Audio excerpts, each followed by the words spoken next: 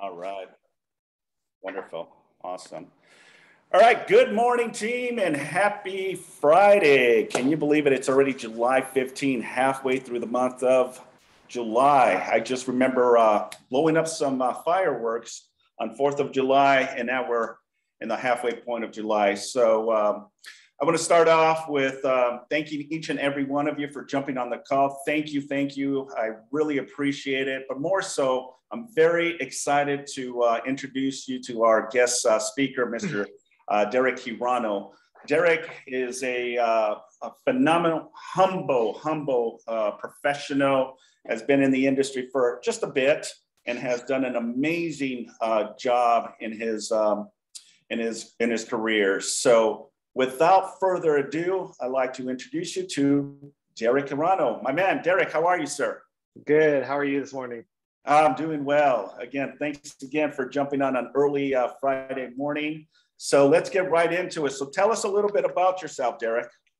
Sure. So I saw the announcement that got sent out, and I realized I need to update my bio. I don't think I've updated my bio since like that wasn't me, by the way. That was 4 or 5 years ago. And I was like, man, this thing is really old. Hi, I'm Derek Hirano. I have been in the industry for, I think this is my 8th year, going on my 8th year right now. Knock on wood, just to toot the own horn. We got ranked for 2021, we're ranked in the top 1.5% of real trends. So, typically that year we did about 35 transactions, about 35 million in volume. Born and raised in Torrance, went to West High School, you lived in Orange County for a little while when I went to school, and then worked out there full-time afterwards, and then moved back to start real estate full-time. Wonderful, Derek. So how did you start in real estate? Why real estate? I really kind of started with what I didn't like. I really didn't like the job that I was doing before. So like after I went to college at UC Irvine with the intention of being a lawyer. So I studied political science, interned at a law firm in college, and realized it wasn't for me. So I just took kind of like any old job. So I used to do work for a background screening company. So when you get hired by or Apple or AT&T or something, they'll run a background screen on you. That's what my company used to do. And I used to do pricing and profitability for it, which is figuring out, what we do, what services they want, how much to charge, how much we're going to make, report it back to the sales and accounting team. Really just desk job kind of work. And that just, I did it for 4 or 5 years and just realized that's really just not for me, who I am. So I kind of actively went out looking for something else. I've always been interested in homes and real estate, just probably like a lot of people out there. I liked those $1 million listing shows or HGTV, or whenever I would go on vacation too, I'd look up how much the homes are over here, things like that. So I did it actually very intentionally. Before I got into this business, I did a lot of research on kind of what it takes to be successful in real estate, interviewed. I don't have any family in real estate or anything like that. So I reached out to people like my parents knew, asked them, bought them lunch and asked them, hey, look, can I pick your brain for, an hour about what you do on a day-to-day basis? And I felt that, they took the time to speak with me. As more I learned about the business, I thought this is something I could do. So then, 2015, I said, okay, well, I'm just going to jump into it and go full steam ahead. Love that. How was your first year in real estate? Hectic. I don't think I've ever worked so hard in my life. It was, it's I think the saying like drinking from a fire hose. There's so much that gets thrown at you. But it was also great. I always wanted to be in a career that is entrepreneurial, that you have a little more control over your own destiny. And I always liked the idea that, knock on wood, how hard I would work would translate to, ideally how successful I am. So although it was a lot of work, I loved it a lot. Yeah, it's usually the case. Your first year is obstacles, challenges, walls that you'll hit, frustration, right? Yeah. All of the above. So tell me a little bit on your second year, how did that transition, and were you starting to build momentum, or did it take you a while to really start really seeing the results of where you're at now? It's been a slow, well, it's been every year has been a little more than the last year. So the first year, I think I did like 6 deals, something like that. I think the next year was like 10 or 12. It's, the area that I'm working, which is the South Bay. Luckily I grew up here, so I do know people. That gives me kind of like a little bit of a head start, as far as just having like a sphere that is active in the area that I'm working. But it was a lot of just trying to get your name out there the first year. That's what I remember a lot of, what I was doing, just telling as many people as I can, hey, look, I'm a real estate agent. If you're looking, if you, your mom, your aunt, your uncle, your grandpa, like wants to like buy or sell a house, like, I'm here. And that was a lot of what the first year was. And then luckily that kind of, has snowballed into what it is today. So what you're telling me, you did a lot of asking, right? Asking for business, right? And that's something that I preach all the time, Derek, with everyone is, you got to go out and ask for business. No one knows that you're in real estate, right? Until you start introducing yourself and letting them know, hey, I'm in real estate. What can I do to help you? That's awesome. So a lot of it was, go ahead. Go ahead. Oh, I was going to say, like, a lot of it wasn't, a lot of it didn't end up being like, hey, like, buddy from, high school, like, I'm an agent, like, call me. A lot of it just became like, hey, like, I'm just back in town, man. I want to catch up. And you kind of inevitably get to like, well, what are you doing now? So I never went in with not gonna lie, I try not to go into with the intention of solicit business, but when you talk to people that care about you, then that topic just normally comes up, and so I would never kind of hammer it in. That's just kind of who I am too. Yeah, absolutely. Any challenges that you faced your first couple of years, and if you did have challenges, what were those challenges? I think for challenges, I'm a person that really wants to kind of like know everything before you start. Like you want like I'm the guy like sometimes doesn't want to like try something new because I know I'm not going to be good at it right away. Like I don't want to have to like build up that time where I just want to instant gratification. Like I want to just start and be good. So I think that was like my own biggest challenge for me personally, is just knowing that, trying to pitch myself, knowing that, I might not know everything. And on the flip side of that, the challenge was also trying to learn as much as I can, as fast as I could. When you, just like, like everyone knows a real estate agent, you talk to anyone and they're going to give you 3 names of people they know: the guy that knocks on their door every month, the guy that mails, the gal that mails them, and the person that, your mom's best friend, right? There's always somebody. So I always try to compete with that by trying to know, like, have as much information as possible. And so my challenge was really trying to get that knowledge and digest it and figure out what I really needed to know out of all this stuff to really improve on my business every day. Yeah, I love that. Something that you said resonated is, and it's so true to this day. I know it because I feel it every time you come into my office. You're a forward thinker, in my opinion, meaning that you're very cautious at everything. You're very calculated at everything, which is a great trait to have, especially in what we do, because that'll set you to succeed, but ultimately find that avenue of solution, right?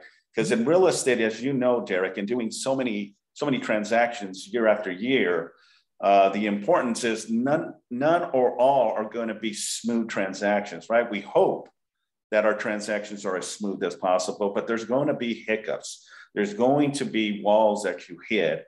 Knowing how to proactively think how to navigate that to ultimately finish, right, and close the deal for your clients is something that it's a skill set. And it's something that you build as you're progressing in your career. The more transactions, the better you get at it. Trust me, when I say this, I am one that has seen numerous of transactions, but every time it's something that I think, and I can use that avenue to say, well, this is what happened in this particular transaction. It may not go in that direction, but my guess, it may go in that direction, right? The more you do, the better you get at understanding the process and eliminating, the frustration for your clients, because your clients should feel that wonderful experience, right, of buying or selling their home or an investment. We take the blunt of the strain and all the chaos that the transaction, and you, Derek, are very, very good at doing that. One, you're very calm in nature, your demeanor, but more so your professionalism, and because so that definitely helps you navigate, the conversations. I'm a true believer to that too, is lack of communication will ultimately kill the deal. Over communication will help you understand all sides, but more so to finish and get to the end, which is closing the transaction. So, yeah, I think in the beginning too, like when I was starting out, one of the things that I think really helped me is like I sought out as many people as I could that I thought would be able to expertly explain whatever the process was, right? So like, whether that's like my title rep or my escrow officer or my manager or, whoever that person was, like, I would ask them tons of questions. And to this day, I ask them tons of questions. When I get random deals because like you said, you go through so many deals, you realize that you'll never know everything. But what I found out very early on is like, if I don't have the answer, that's okay. But I need to be able to have people that I can pick up the phone and call to be able to find that answer for my clients. And for the most part, like as long as you tell, and I mean, no client has ever been upset at me by me saying, look, I don't know the answer right now, but I'm going to go figure it out and get back to you ASAP. And, that's always worked out for me. That's what I still do to this day. Yeah, that's a very valid point. Yeah. When you don't know, a lot of agents, unfortunately, try to wing it, right? But that ultimately may get you in a situation down the line. It's better to be brutally honest, right? And say, look, that's a very good question. I do not know the answer, but I have the resources, right, to get that answer for you. Winging it gets you in trouble. It got me in trouble, just like, oh yeah, it's probably this, and then, next week you figure out, oh, actually, no, it wasn't that. You really shouldn't have done that. Now I have to go back and tell them, Derek's an idiot. I shouldn't have done this. I should do this. So I always figured out, just try to figure out the right answer going forward. Yeah, absolutely. Let's go back to 2020, Derek. Just before pandemic, tell us what you ultimately did during that particular shift in our industry. So 2020 ended up being actually, I think before last year, like I said, every year has been better and better. 2020 was the best year that I had to date at the time. Like I said, I'm a forward thinker. So when shutdown happened, on the business end of things, I cut cost as everywhere I could. So as Simon knows this, I scrapped the office that I had in the office because that was rent that I was not going to use. Transitioned to work from home full time. Pulled out a lot of the different marketing things that I was doing and different extra expenses that I thought I could go without, and tried to transition my business to online. And my sources of leads a lot of times are, Sphere is always a big one for me, and it still continues to be. It's my biggest one. So, people, people that they know, referrals, that kind of thing. Those, knock on wood, have stayed tried and true throughout everything, pandemic included. But open houses were a big one. And that suffered a lot. We didn't have open houses for a long time. I used to pull in at least a couple deals a year from open houses, and then that kind of went away. So I had already kind of been transitioning to getting business online, but I never really liked, again, don't knock anything till you try it. This is just my own personal story, but I never liked like online leads as much, as far as like the paid ones that you get from Zillow. Because I tried everything. So I tried Zillow before, those kind of things where you'd get kind of sent the online leads, and they just take so much work, continuous follow-up. And they do have a good conversion rate if you can go through it, but it just takes a lot of effort and time. But I always knew that reviews were really important. When I first started in the business, the one thing that I can't remember who told me, but they told me that reviews are, obviously online reviews are important. So I always tried to get reviews, and then when pandemic hit, I kind of doubled down. Is trying to get reviews. So knock on wood, we have like, I think it's close to about 60 Yelp reviews, which is pretty big for a real estate. If you look at like, Torrance and real estate, that's pretty big for a Torrance person. The highest people have about 100. So we're usually, top first page, something like that. I've transitioned to Google reviews too. I have like a bunch of Zillow ones, but I kind of moved away from that because I don't really see too many people actually calling on my Zillow views, but Yelp and Google I do. So that transition to online, when people could not go out and people had to go look for agents online, was a big help for our business as well. Love that. You said something that hit the core for me again, is the reviews, right? Are you asking people after a close a deal? Are you asking for reviews? How does every single time? Okay, so tell us a little bit of how that approach is, because this is good information if you really want to anchor down opportunities through platforms such as Zillow and the presence of online. Yeah, so I ask for it every time. Like, if I think, and knock on wood, most of them have been very smooth sales and everything like that. We try very hard upfront to ensure that our clients have a very good process when they buy a home and they sell a home. So most of those transactions are pretty smooth. Even the ones that are not that smooth too will still ask. But I emphasize usually in my buyer presentation and my listing presentation, like, hey, look, we have lots of nice online reviews. Haha, if we like do a great job for you, we'd love for you to be one too. Like, jokingly, but I'm putting that out in the very beginning.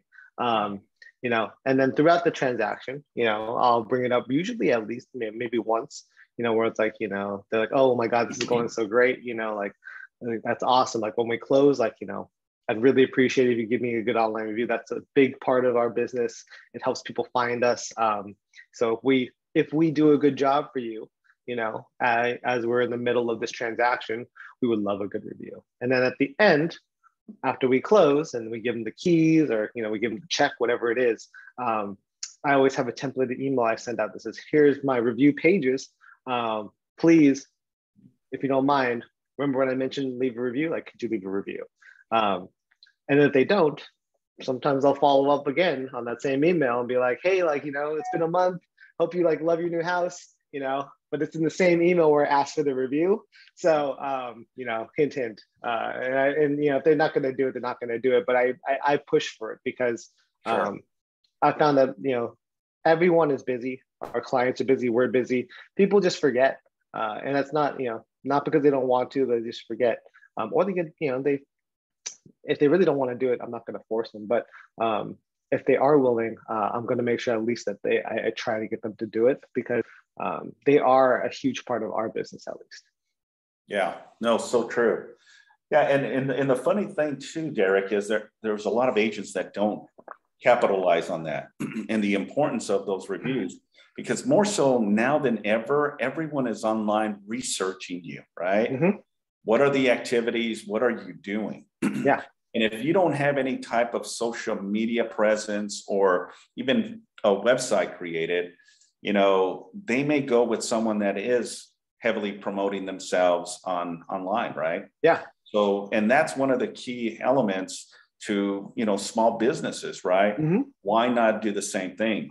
And I like how you said you do the follow-up. Hey, just wanted to check in. How's the home?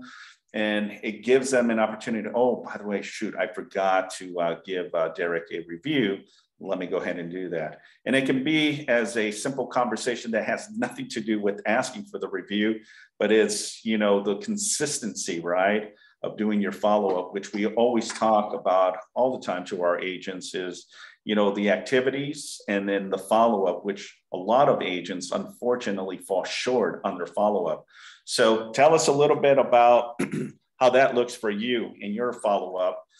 Because to do, 20 plus, 30 plus transaction, you must have a well-oiled system in place that helps you with the follow-up to get so much opportunities and close so many deals. So I think I feel like I can always be better at the follow-up. And I think that's, I'm always looking to improve. And I think that's probably where like my, what's it called? That's my like greatest weakness is my follow-up right now. So I normally have like, I use a CRM just like everyone else to kind of like set reminders for myself too. But I think that's where, I just have to continue to remind myself that, hey, look, I set reminders in it to follow up with people. I also use a task management software as well, called like Asana, to make sure that, hey, look, if I'm supposed to send something to this person or send a thank you gift to this person, I do it in there too. So I have two different systems I kind of use to follow up. But, I try to make important dates in there, home anniversaries, things like that. If I told them when their birthday was, shoot them a text on their birthday, happy birthday. Otherwise, like I do have like a systematic follow-up where, if a lead comes in, I'll either follow up with them 2-3 times. And then you should probably do it like, just to everyone listening, they tell you to do it like 7 or 8 times. I don't really do all that sometimes, but that's how many times you're supposed to do it. And then, but then I'll put them on a drip campaign and I'll continue to like kind of reach out to them from time to time. Very cool. Yeah. And I think that's the case for a lot of agents. We can be good at the activities, right? Prospecting, door knocking, over the phone, hitting expireds or sale by owners, doing open house. And you get all these leads, right? Yeah. You get all these leads and all these numbers and emails. And now the crunch time is the follow-up. And it's not that you won't do the first layer of follow-ups, right? You'll pick up the phone, go over 20 leads that you came. It's going back and hitting those consistently, as you stated, 5 to 8 times in order for you to know exactly, are they in or are they not in? Are they willing to buy something or are they willing to sell something? And that's where we fall short, because agents' mindset is 1 or 2 times. And that's it. And then they'll forget, they'll work on new opportunities. But the core is again, as you said, it's the follow-up and the staying on track and consistent, because the more you do until they tell you no, right, Eric, I am not interested in buying, I'm not interested in selling, and you stop. This is why you have a system in place to help you as well. And that's one of our, every year I try to do like a business plan with certain goals that I want to hit. And that was 2022 that's one of them. Is one of my big 3 goals is to get better at the follow-up, because I know that, follow-up attempt number 5, 6, 7 is really when you get to the nitty-gritty. When they'll pick up the phone, they'll either tell you, stop calling me, stop bugging me, or I'll say, hey, look, I'm actually looking to buy a house. Because I've gone, the person in me is always trying to figure out more information. I've gone back looked up people's names on Realist just to see if they actually bought a house. And I see sometimes that, hey, look, they bought a house in 2021. I should have been that agent. And I was not, because why? Because I dropped the ball. So there's I know my business could be even better if I implement that part. And I don't want to, because getting the lead is hard, converting the lead is even harder. And I want to be able to be better at that part. Love that. Yeah, cool. So let's talk about now with what we're seeing right now with the interest rate. Is that changing your perspective now as we approach the end of the year? What are you doing right now to navigate this new shift?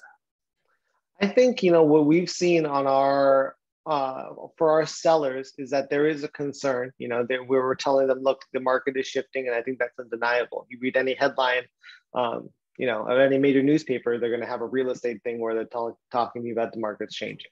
So they're aware of that too. Our clients are educated as well. So we're just coaching them through saying, hey, look, this is a period of time when everyone is trying to figure out what's going to happen next, right? But there are still motivated buyers out there. We just have to up our marketing, be really strategic in who we're trying to target to be able to get here to buy your house. On the buyer side, what I tell them is honestly what I think. I kind of think there's this window of opportunity right now when everyone's kind of freaking out about everything. That if you are able to snag something right now, you might get a little bit of a deal, and people are kind of pulling the panic button. I think 6 months from now, when this higher rate environment becomes the new normal, it's just going to go back to normal. I think there'll be less buyers out there. And I think we're already seeing that now. There's no longer, rarely are there 10 offers on the property. There's, 3 to 5. But I think as this progresses, I'm telling buyers, look, if you find a house you like, inventory is picking up, but it's still tight.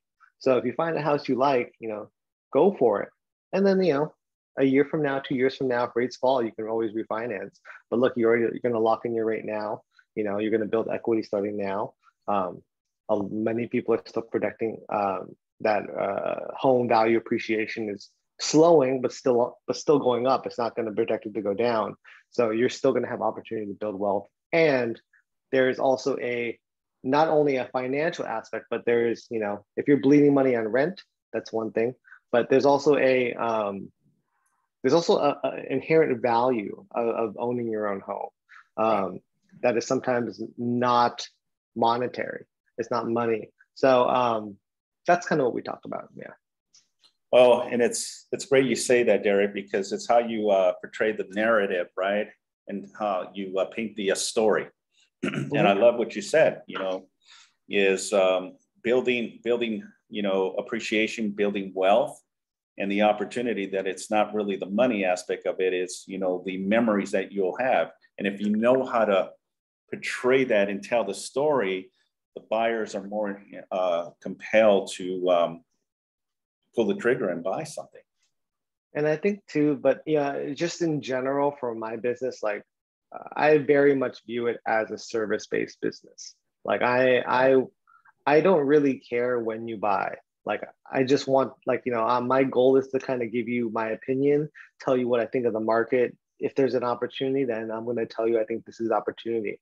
But if you don't want to buy right now, that's cool. You don't have to buy right now. I just want to be the guy that you go to when you buy.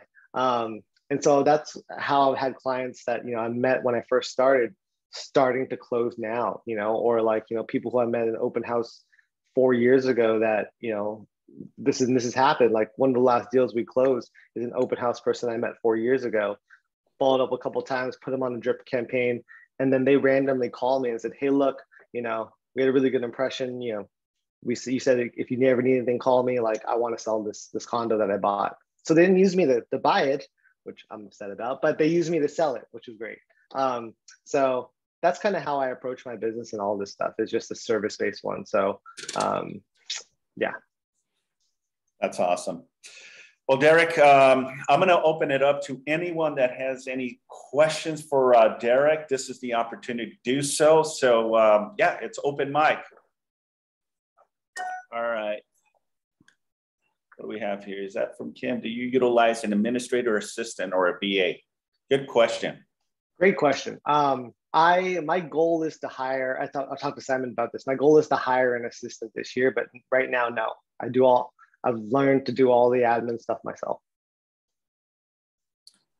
Well, and you do have a member as part of. Oh, I do have a team member though. Yeah, I do have a buyer's agent. I did have an assistant for a while, but well, it was my wife. We worked together for a little while, but it was just hard to tell her what to do sometimes. And say, this is the exact way I want it. Yeah, I don't really care what your opinion is. I just want you to do it this way. And then but sometimes it doesn't always go well. So we decided that's probably not the best arrangement. Love it. Rachel says, love your positivity and magnetic personality. Congrats on your continued success. Thank you. Cool. Anyone else? What does your daily work schedule look like? That's a good question. It's a real estate schedule, man. It's all over the place.